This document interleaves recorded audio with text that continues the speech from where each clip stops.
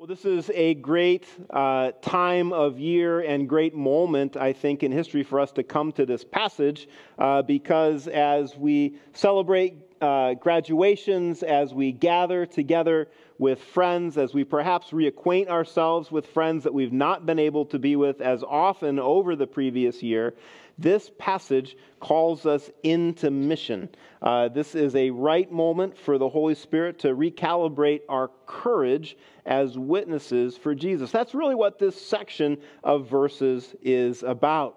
Now, just to set the stage, John chapters 14 to 17, Jesus is talking to the room of men who will be his apostles, who will go out into the world, and this is an emotionally turbulent time for them. Some verses previously were told that Jesus looked at them and he saw that their hearts, their spirits were kind of stirred up the way that the surface of a lake would be stirred up with a storm coming across. They're turbulent because their teacher, their master, their leader, the one who they are coming to understand is the Son of God in a unique way, the Messiah in a unique way, is leaving them.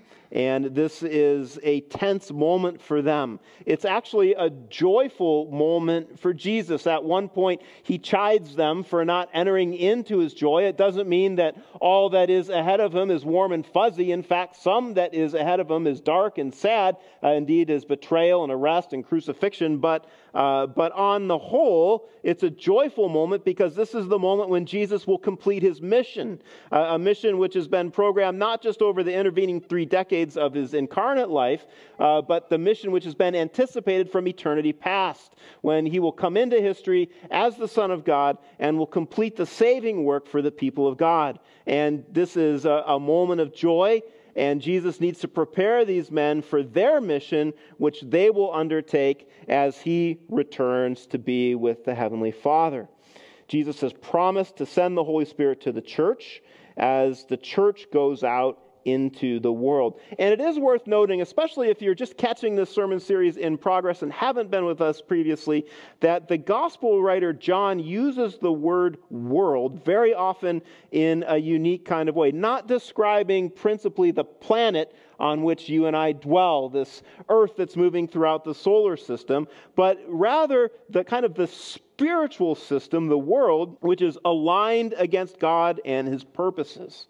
So he uses it to describe kind of the world system that is in rebellion against God. The world is not a neutral place spiritually. The world is our natural habitat, not just the planet, but the spiritual realm. And God has supernaturally saved us out of that spiritual realm and into his family, into the church. And Jesus is describing this to the men in chapter 15, verse 15, which Pastor Aldrich described for us last week. No longer do I call you servants, for the servant does not know what his master is doing, but I have called you friends. For all that I have heard from my Father, I have made known to you. And then Jesus commissions his friends to go out into the world. Verse 16, you did not choose me, but I chose you and appointed you that you should go and bear fruit and that your fruit should abide, so that whatever you ask the Father in my name, he may give to you. So this is a commission of the disciples, that they would go out into this world. And the irony is that the world both desperately needs them to undertake this mission and will be deeply hostile to them.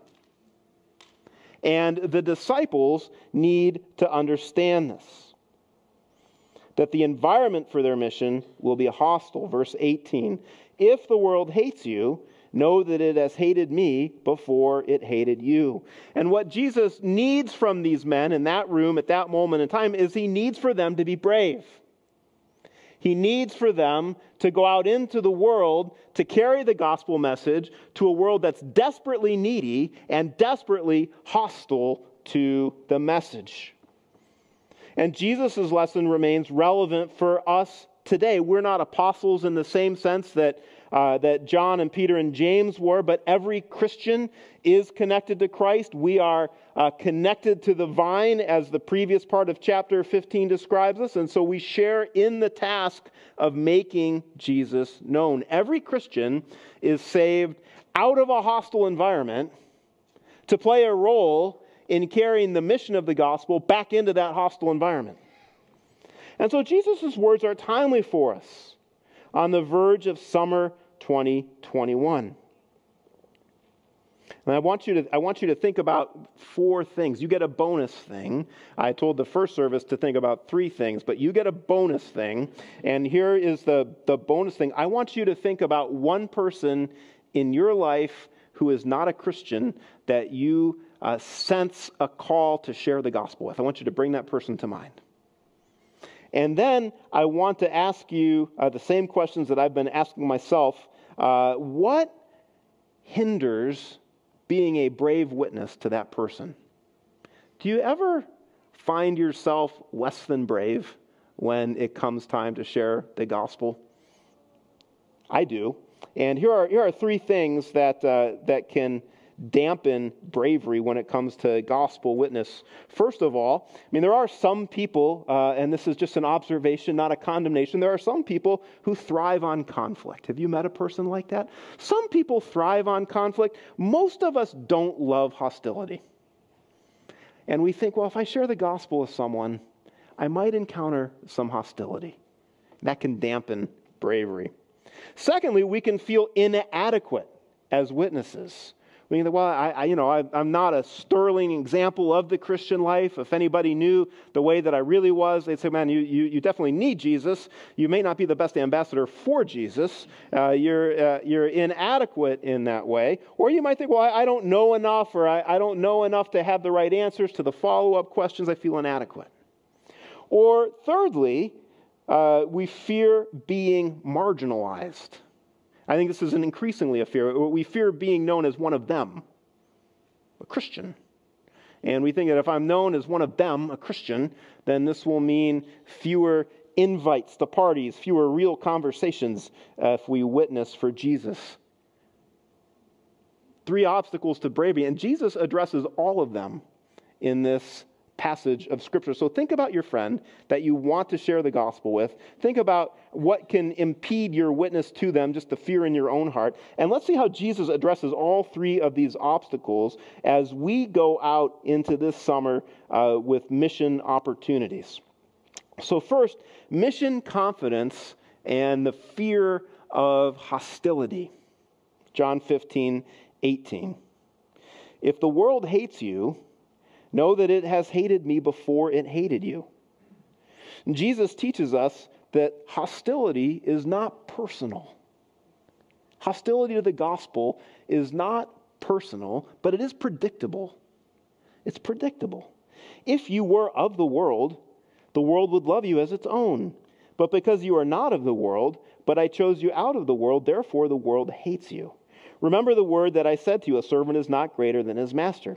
If they persecuted me, they will also persecute you. If they kept my word, they will also keep yours. But all these things they will do to you on account of my name, because they do not know him who sent me. So from the very first room full of Christians in Jerusalem in advance of Good Friday, down to today, intimate association with Jesus is provocative to the world. Now, this might be obvious to you, but this was not explained to me when I was a young Christian. It was explained to me that I should witness. It was explained to me that I should tell my friends about Jesus. What was less explained to me was that this was not going to be universally well received, that I wasn't just going to show up and talk to my friends who weren't Christians, and they'd be, oh, I'm so glad that you mentioned all of these things to me. It's been delightful. Thank you for witnessing to me. We've just had a great time. It almost never went that way. But the applications really write themselves in this section as we think about hostility, as Jesus introduces this concept. And here are really 3 applications. First of all, humility. No Christian Not me, not you, not the Apostle Peter. No Christian is a Christian because we are in any way superior to anyone else. Jesus is very explicit about this. He says that he chose us out of the world, which means that the world is our natural habitation. And listen to just a few of the ways that the world, and remember, not the planet, but the world system that is aligned against God and his purposes from the fall onward, is described in the Gospel of John. First of all, citizens of the world love darkness rather than light because our works are evil. The world's works are evil, John 7. The world which is dark and needs Christ's light, that world is judged and needs saved from judgment, John 12. The world system is ruled by the evil one, John 14. The world is the place where the disciples will have tribulation, and the world has been overcome by Jesus, John 16. Praise the Lord. But Jesus, to the disciples and to the churches, our posture in the world is one of humility, that we've been saved out of that was our natural home, and that we are saved out of that as a function of God's grace. And Jesus tells the apostles, and I think the same is true for us, is that we should, secondly, expect hostility. You think, well, this is not an encouraging message. But Jesus is preparing these men for the most important job in the world, which you have a share in. The most important job in the world is helping someone in the world know that they don't have to stay in the world, that they can have a Savior, that the Savior has come, that they are saved out of that. Jesus says, expect hostility. Verse 20, remember the word that I said to you, a servant is not greater than his master. If they persecuted me, they will also persecute you. If they kept my word, they will also keep yours. I think this helps us be savvy in the moment that we live in, but really in every moment that the church lives in every place. So, I'm very much for freedom of religion. I'm very much for our society being a place of genuine religious pluralism. I think that our society flourishes when that kind of toleration happens. I am for legal means that protect religious freedom, but we should not be surprised when Christians don't experience the same kind of toleration. It shouldn't be surprising to us in our culture or in any culture around the world. And it shouldn't be surprising because Jesus has already explained why it is this way earlier in John's gospel. He gives this explanation, third application, in John chapter 3, verses 16 to 21. You can look over there. I don't think I put all of the verses up on the screen, but I trust that you have a Bible near you and you can look them up. So we love John 3:16. For God so loved the world that he gave his only Son, that whoever believes in him should not perish but have eternal life. Praise the Lord. That's a great verse. Verse 17. For God did not send his Son into the world to condemn the world, but in order that the world might be saved through him. So God the Father sends God the Son into the world on this holy rescue mission. The world rejects the Son, thereby also rejecting the Father and the Father's offer of salvation. Why does the world do this? Verse 18. Whoever believes in him is not condemned, praise the Lord, but whoever does not believe is condemned already, because he has not believed in the name of the only Son of God. And this is the judgment. The light has come into the world, and people love darkness rather than the light because their works were evil. For everyone who does wicked things hates the light and does not come to the light, lest his works should be exposed. It's a very important piece of information that the world loves being the world. And the world loves doing worldly things. It's not your fault. The world doesn't celebrate naturally when a Christian shows up and says, hey, I just wanted to share with you the most amazing news. The most amazing news is that you and I have this problem called sin, and it separates us from God, and that God provided a single solution for every person, the Lord Jesus, who came and he took the penalty for my sin so that I could be forgiven and so that I could walk after him. And that's great news. And the world's like, I'm not sure that is great news because I kind of like doing what I'm doing.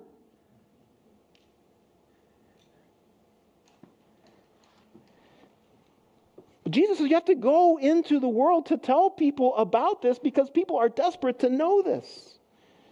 Whoever does what is true comes to the light, so that it may be clearly seen that his works have been carried on in God. Jesus' life, death, and resurrection call the world's bluff. The world, the system in rebellion against God is muddling along. Nothing to see here. Life is good. No problems. What's the line from the Lion King? Hakuna? Well, I can never get it right. I don't want to say a bad word on this. Is going out to the whole world. Don't worry, be happy. And Jesus comes and he stands in the middle of history and he says, worry. Because this will all be accounted for. And you can know the outcome of the accounting now as it relates to the future. Forgiven or not forgiven. That's what we have to tell. So no wonder it's offensive. It doesn't mean we have to be offensive in how we share it. That's a different problem. But Jesus says to the men in the room, all these things they will do to you on account of my name, because they do not know him who sent me. So hostility, we approach it with humility, with expectation. We understand the explanation, but we can feel inadequate in the face of it. Mission confidence and the fear of inadequacy. We fear. Have you ever felt this fear about sharing the gospel, that you're going to share the gospel with someone and you're just going to blow it in such a huge way? I mean, it's just going to be disaster. You'd be teaching some kind of heresy, and I mean, the worst outcome might be that they would believe the heresy that you're teaching, and you're like, I'm just not adequate for this. You know, I'm good for like one follow-up question, but if they ask a second follow-up question, I'm going to be phoning a friend, and I don't have many friends, and so I'm just not going to be doing this. And you're just worried about mission failure. And there's helpful books, and you went to the seminar, but you forgot the seminar, and someone stole your notebook, and you haven't reviewed it for a while, and you're just not confident at all. Well, in verses 22 to 27, Jesus gives a different answer to the fear of inadequacy. He teaches us that the root of gospel rejection is not inferior information, but intractable pride. Pride is the root of gospel rejection, and he reminds his disciples and us of this. I mean, the generation that Jesus ministered among, think about it, those men and women and girls and boys who lived in Galilee or who lived in Judea, and Jesus came into their town, and their friend was blind, and then Jesus healed him, and then he could see, and they heard Jesus give a sermon, and they listened to the sermon, and they heard the message, and they saw the miracles. They had amazing access to information. They had direct access to the Word of God, walking and doing miracles among them. Jesus says in verse 22, if I had not come and spoken to them, they would not have been guilty of sin, but now they have no excuse for their sin. And it's worth clarifying, as the commentators do, he doesn't mean so much sin generally as much as the sin of rejecting the gospel. Whoever hates me hates my Father also. They saw Jesus do miracles that confirmed his identity as God's unique Son. They saw Jesus do miracles that mapped onto Old Testament teachings that revealed that he was the Messiah who'd been promised. If I had not done among them the works that no one else did, they would not be guilty of sin. But now they have seen and hated both me and my Father. Jesus invited no cause for their hatred. He didn't do any hateful thing, and yet they hated him. The people who heard him teach and saw the miracles rejected the gospel. Why? Well, look at verse 25 and look how Jesus describes their response. But the word that is written in their law must be fulfilled. They hated me without a cause. Their law. It's a curious way that Jesus puts it, because it is, of course, God's law, the Old Testament scripture. It is, of course, God's word. Why does Jesus put it this way? Well, I think he puts it this way because he is identifying kind of their grasping, gripping onto their worldview that they wouldn't let Jesus challenge. They wouldn't let Jesus challenge their way of thinking about the Old Testament. As he showed that the Old Testament pointed to their need for a Savior, as they showed the need of the King to come, as he showed from Isaiah the need for the King to come and die, as he showed them all of these things in God's scripture, they're like, well, that's not the way we read our law. That's pride. That's pride. That's why people reject the gospel. Not because of an information deficit, but because of pride. So where in this kind of world where every human here is naturally prideful is our hope for adequacy? Well, it's in the supernatural witness that God provides. Here on Pentecost Sunday, we've been thinking a lot about the Holy Spirit. Verse 26, but when the Helper, the Holy Spirit, whom I will send you from the Father, the Spirit of truth, who proceeds from the Father, he will bear witness about me. In other words, the Holy Spirit will come into this world where pride is the issue, and he will come and he will bear witness to me. And the one who bears witness to me, the Holy Spirit, he is the changer of hearts. As Jesus had told Nicodemus, the theologian, in chapter 3, he is the one who comes and who gives new life to dead people. So he is completely adequate as a supernatural witness to convert people. Conversion is not an information problem. Conversion requires the work of the Holy Spirit, which the Holy Spirit is completely capable of doing. That's good news. And if you need any evidence that the Holy Spirit is still doing that, if you're sitting next to a Christian, you're sitting next to the evidence. The Holy Spirit is still at work doing that.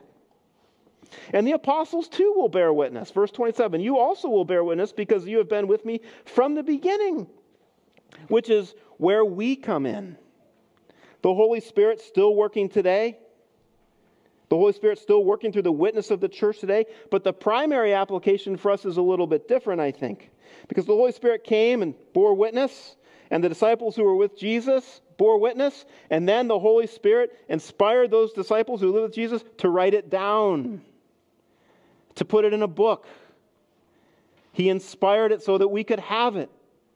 So that when we sit down to witness to someone, the adequacy is in the Scripture, right? That all you need to do really is to sit down and talk about the Bible with someone and allow the Holy Spirit to work. We can do that. We have the fear-crushing, adequate witness to the truth of the gospel in Holy Scripture. Which means that we can be free from trying to over-engineer how we share the gospel. I don't know if you ever do this, but I do this. Did you ever find that you're trying to over-engineer how you share the gospel? Like, well, if I come up with the right anecdote and I tell the right self-effacing story, the latest dumb thing that I did, and I make them laugh, and they laugh, and I've got a lot of those, and I share the gospel with, that was a joke, but I do, and that was one, and now you're back with me, and I share the thing, and they laugh, and now we've got a rapport, and now I start sharing the gospel, then they'll be really happy to hear about the fact that they have a sin problem and need a Savior. It doesn't work that way, right? I mean, usually it doesn't work that way. We try to over-engineer sharing. Just share, and trust the Holy Spirit to work. He's going to be the one who's calling every person, man, woman, boy, girl, to faith at the right moment, at the right time, and he might use you. So just share the gospel. Use your Bible. Yeah, but if I do that, people might not like me. This is where the fear of marginalization comes in. I think this is an increasing fear for us, that if we share the gospel, we're going to be rejected by friends. This is certainly true in my experience as I've shared the gospel with people who are friends who have decided to not be friends anymore, and that's okay. I don't say that as a martyr. I just say that as a reality. I have a friend who overcame this fear of marginalization and invited some other friends to hear about the gospel at a meeting, and the meeting didn't go exactly the way that my friend imagined. My friend's response was brilliant. My friend said, I just don't want my friends to think that Jesus is strange. She'd taken herself out of the equation. Sometimes the greatest obstacle to mission confidence are our social fears. If you find this in your heart, you're not alone.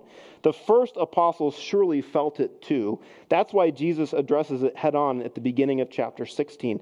I have said all these things to you to keep you from falling away. They will put you out of the synagogues. Now, this is a big deal to them that might seem like less a big deal to us, but it wasn't so much that if you lived in a little town in Israel that you had your choice among many different synagogues to go to. This synagogue had more of a liturgical feel, and this synagogue had kind of more of they had a smoke machine when the guy got up to talk, and they had the more upbeat music, and they used a different translation. It wasn't like that. There was one synagogue, and you went there, and it was where you went for worship and learning, but it was also your social network. And that's why it's such a big deal throughout the Gospel of John that we've met people who were so afraid of being put out of the synagogue. Remember the parents of the man who was born blind who was healed, and they come and they're willing to throw their own son under the bus rather than be associated with Jesus because they're afraid of being put out of the synagogue. And some of the religious elite were very interested in following Jesus, but they were afraid of the Pharisees and they were afraid of losing their place in the synagogue. It's about their social network. And Jesus tells the guys in the room, he's like, they're going to put you out of the synagogue. And he doesn't sugarcoat it after that. He's like, they're going to put you out of the synagogue. Next topic. This is very encouraging. Why does he tell them this in advance? Because he wants them to be brave. Because the people who are going to put them out of the synagogue are in desperate need of the message that they're going to bring. They're absolutely dependent upon them to bring the gospel message to them. And so he tells them to be expectant and brave in the face of it. And then, secondly, to be brave in the face of religious marginalization. One of the ironies of the gospel, see if you can track with me on this. I'm going to need some head nods. One of the ironies of the gospel is that it makes religious people mad. One of the ironies of the gospel is it makes religious people mad. What do you mean? I thought Christianity was a religion. In one sense, yes, but think about it this way. Religions generally describe human efforts to build a relationship to a God. I do this religious thing. I do this religious ritual. I do this religious activity. I have this religious experience. I identify with this religious thing. I keep this religious calendar. I undertake these religious activities. And I do these things to build my relationship with God. I try to climb a religious ladder to my God. That is the path of religion. And Jesus has come and he's turned that upside down. We've heard him say over and over today's passage and throughout the gospel that no person can, through personal effort, fabricate a relationship with God. He does not describe humanity's condition as one of spiritual illness. He describes humanity's condition as one of spiritual death. He doesn't say you need a restart. He says you need a rebirth. Why do you need a rebirth? Because you're really dead. And that's offensive to people who are trying to earn their way to God. Jesus says that faith in him, according to the gospel, that he is crucified for our sin, that he's raised for our deliverance, that he reigns from heaven today, and that he rules over history, and that faith in this, by grace alone, brings us into a relationship with God, is the only way to have a relationship with God. That's offensive to people. All of which Jesus says is necessary for these men to understand. Listen to this. Indeed, the hour is coming when whoever kills you will think he's offering a service to God.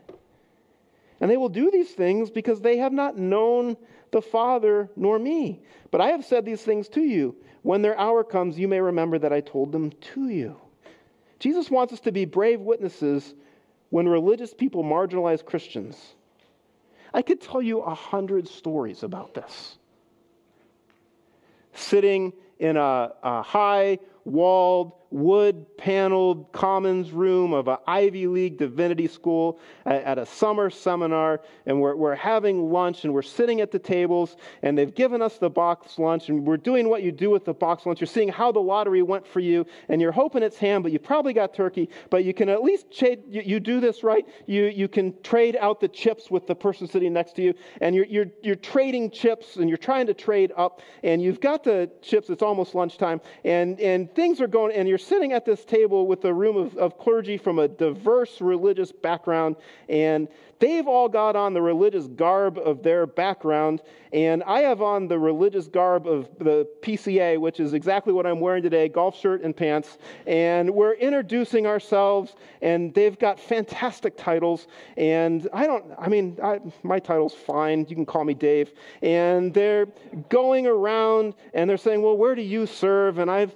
at the first whatever of whatever, and at the second whatever of whatever, and isn't it great that we're all clergy, and we're having chips together, and we're having the chips, and they come to me, and they're like, well, what about you?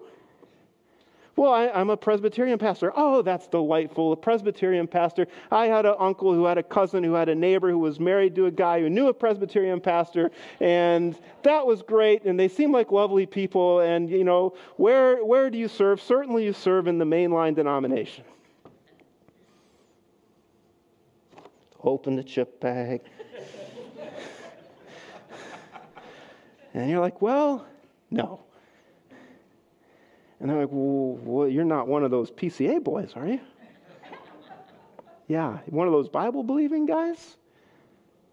One of those Jesus is the only way guys? Because some of us around the table have got a different way. And we're working hard at our different way. And we don't like. This is a really good way to end up having lunch by yourself for the rest of the week. Which is not a bad thing, really. You should try having lunch by yourself. That's how I spent middle school. It's just fine. Jesus says, be ready for marginalization. But what's his remedy? His remedy is not just to toughen up, not just to resolve to be disliked, not just to embrace the pain. It's to remember the community that you do belong to. That's the secret of verse 3, isn't it? Through Christ's work and the Spirit's uniting us to Christ, that we're put into the vine, to use the metaphor of the up part of the chapter, we know the Father and the Son. Jesus wants us to be bold in remembering that. If you're a Christian, you know the Father. You know the Son. That by grace alone, you have been brought into the family of heaven. That there is a community that you belong to. There is a community in which you are not marginalized. The community in which you belong to is a community in which actually the Son was marginalized at the cross for you so that you could be not marginalized, so that you could be brought in. You're doubly rescued, that you belong in the family of heaven and you're rescued from the world. You're doubly rescued. And you get to play a role in the rescue of other people. I've been thinking about a story that came out just before Christmas last year in this regard. You probably didn't read it, but it's the story of Eli from Tennessee. Eli is a 7-year-old foster child. And Eli is living with the Davidson family, who at that point in time had fostered 34 children. And Eli was one of them. And sadly, their house caught on fire. And the Davidsons, I have their names here, Chris and Nicole, were former firefighters. They were able to get 2 of the children out, Eli and another, but their 22-year-old daughter, Erin, they were not able to get out. And so they're outside of the house, and the firefighter, Chris, is looking at the house, and he's got Eli, the foster child, with him. And he takes the decision to put Eli through the window to go in and get Erin. And Eli goes in through the window, and this is what he said in the news report. He said, I thought I couldn't do it, but then I said, I got her, Dad. I was scared, but I didn't want my sister to die.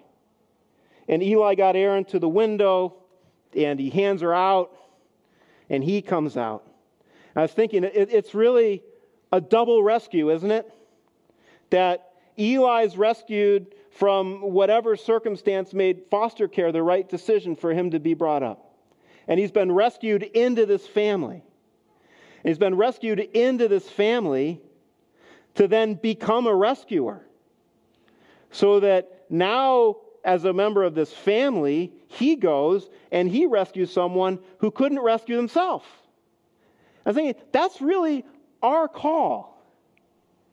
That's really our mission, that we've been rescued and brought into our family. And it's like Jesus says, look, you've been brought into my family, and I love you, and I accept you, and I welcome you, and I celebrate over you. But now you have to go through the window into the fire to rescue someone else. And I'll go with you by my Holy Spirit. And we'll go rescue people. And we're actually going to rescue all the people who need to be rescued. Because that's what the Holy Spirit does, is he makes sure that none of Jesus' people are lost. And you and I just get to play a role in that. Jesus says, be brave.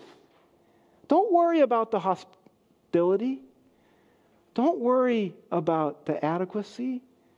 Don't worry about the marginalization.